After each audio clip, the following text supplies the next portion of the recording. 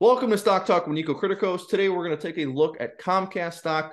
This is ticker CMCSA. Now, this is a stock that I own, and I'm pretty bullish on this. They do have a couple problems that we're going to get through. We're going to get into that in this video, but overall, you'll see why I am bullish. So the stock's down 19% this year. It's currently at a market cap of $153 billion. If you don't know what Comcast does, we're going to take a look here and we're going to see what their different streams of revenue are. We're going to see that they're making 53% of their money from the cable business, and then 16% is coming from NBC Universal Media, 16% from the studio and the theme park, and then 14% from Sky, which is a similar type of service, but in Europe. And so that's how they make their money. The majority of it is coming from cable. Now, if we go to the news for this company, we're going to see couple things are out there. One is that they are giving access to some of their streaming channels. I guess they're integrating 20 channels into Xfinity Stream, so that's a good thing, I guess. And the other thing is that they're getting a new CEO, which is probably more important.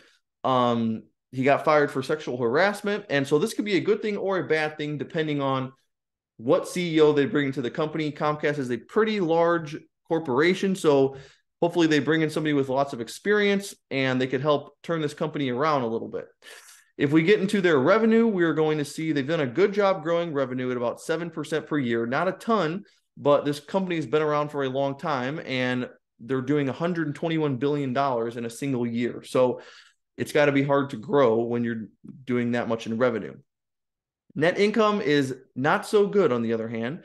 There was a huge spike in 2017, but usually they were doing it about 9 to 12, $13 billion. But then this last year we saw $5 billion. So net income has not been looking good. One thing that comes to mind is ever since the streaming wars started in about 2020, they came out with Peacock, and maybe they're ramping that up, and that's causing them to be a little bit more unprofitable. The other things, I don't know. Maybe it's because there's less people. People are probably leaving cable. Maybe they're not getting as many customers from cable. Maybe that's what's hurting them. I don't know. So that's where we are with the first two things. And then we get to the PE ratio.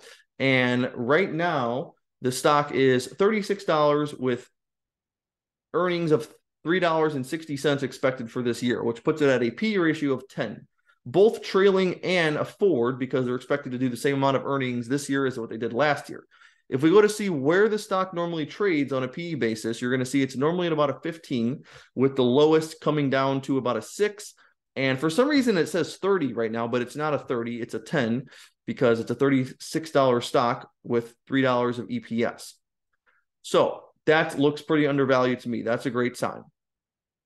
Then we're going to get to their innovation and their moat. This is where I believe this is the company's strong suit right here. This is what I am kind of most bullish about, because for one, they own a lot of different things. Number two, after I went to Universal Studios this past winter, back in March, or February or March, I forgot. But when you go to Universal, it's pretty much a one-of-a-kind theme park, right? There's not that many places in the world where you can go and experience all the different things you can there. And with that, gives them incredible pricing power to how much they want to charge. And there's everything within the park also costs a ton of money. I got one taco for about $13. So they can charge as much as they want. They got rides, they got shows, they got all this different stuff. They got restaurants. There's a bunch of stuff in the park. Then the other thing is not only for the theme parks and the studio business, the streaming services, all the different channels, but also the barriers to entry to creating some sort of, a Comcast or an Xfinity type business is not easy to replicate. It's not like anyone could just start up a company and do what Comcast is doing. There's other companies like Verizon and AT&T that are similar, but that's really it, right? So I like to buy businesses that have a very strong moat, have strong pricing power, and have some sort of barrier to entry to where it's not super easy to replicate that business. That's what I like to see. So that's going to get a check.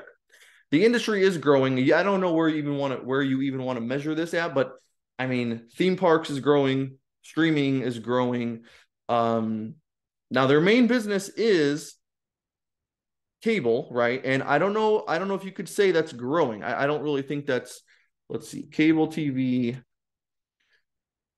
So this says it's growing at 4% per year. Global broadcasting and cable TV. Even though people are more focused on streaming, I think that there's always going to be some reason people want to keep the cable. My mom, for example, she wants to keep the cable. I've tried to tell her, let's just switch to streaming services. She doesn't want to do it because she wants the news and everything else. And so there is that. That's up for debate, if how you want to describe that. But return on invested capital, we are looking at only 6%. Even years ago, it was only 11%. So, which 11% is not bad, but now it looks like they're consistently doing not much more than 6%. So that's not too good. Their equity here, we are going to see it is not growing as fast as I would like. For a business like this, because they own so many different brands and stuff and channels and studios and all that, they have a large amount of their assets in goodwill, which I do not like to see. Now, this is actually the best case scenario. This is actually where this is the best type of goodwill you can probably find on a balance sheet. I mean, they have 159. Now, the good thing too about this too is that in the last 3-4 years, it's gone from 173 billion to, well, you could look at this as a good thing or a bad thing. It's actually kind of a bad thing, because if it's gone from 170 billion to 159 billion, that means that those assets are probably valued at less, because that's all it could really mean. So that's not a great thing there. But I mean, the goodwill, the intangibles that they do have, this is the type of company that I would want having it on their balance sheet. Like, it makes the most sense. Let's go back down. Okay. So if we're looking at if they're growing equity, we're going to see it's gone from, it's kind of hard to say because it's gone from 85, 93, 98, and then back to 82. So there's definitely growth there, but I mean, unless they come out with this for this upcoming quarter, unless they come out with some great number, as of right now, it's a huge drop off from where it was in 2021. So I'm going to give that a no, but there's different ways to look at it. Then we're going to go to number 11. No, not number 11. We're going to go to number 8. Is it over 15%? Yes, it's way over 15% because the company's only valued at 154 billion. So that's an easy one. Then the share count decrease. Yes, we are looking at about a 1% per year in decrease. So that's good enough. Assets minus liabilities, unfortunately not, no. Because it's all about the goodwill. I subtract the goodwill out, and so that, it makes it a lot harder. Profit margin over 10%.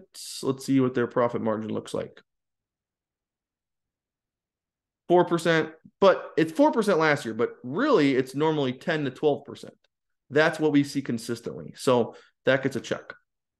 Are cash and receivables more than their income? Yes, they have about 17 billion in current assets, cash and receivables, and their net income is, they had 1 year where they did 22 billion, but normally it's hard to say what they do for net income normally, considering it's gone from 22 billion to 5 billion in the last 6 years. It's kind of hard to say. I would say the average is probably right here, $12 billion, I would say. So they do have plenty in cash. Healthy dividend? No, unfortunately not. The payout ratio is 89%. That's not good. I'm curious what their dividend growth looks like. Let's see. Well, they're growing it a lot. That's why they keep raising the dividend. I think they're raising the dividend too much. Their return on invested capital is only, what did we say? 4 or 5%? Yeah, it wasn't a lot. So they're raising the dividend too fast. And then it's over 20 years old. So we're looking at what? 1, 2, 3, 4, 5. So about a 9 out of 14. So to be honest, they're not in the best situation right now. It's not the best ran company. Their financials are not the best. Their net income is really bad. The balance sheet is not the best either, but it's because they have all that goodwill on there. Their margins, their ROI numbers, not that good. But this is my bullish case comes back to the PE ratio is very low, pretty much as low as you're going to get, because it's for the last decade plus, it was at 15 times earnings. Now it's at 10 times earnings. So you're getting a good deal that you don't get too often. It could be years before you get this sort of deal. And then you get the massive moat that this type of company has. I also notice the more I do analysis for stocks that for major corporations that have huge moats, AT&T, Verizon, the airline companies, stuff like that. Those companies, maybe even Apple, those companies, their balance sheets are normally not that good. They're normally very leveraged. And I almost think that's because they have such a high market share. It doesn't even have to be market share. It's almost like a monopoly where they have such a high barrier to entry that they're not worried about competitors, and they kind of maybe they feel safe that like the government will back them.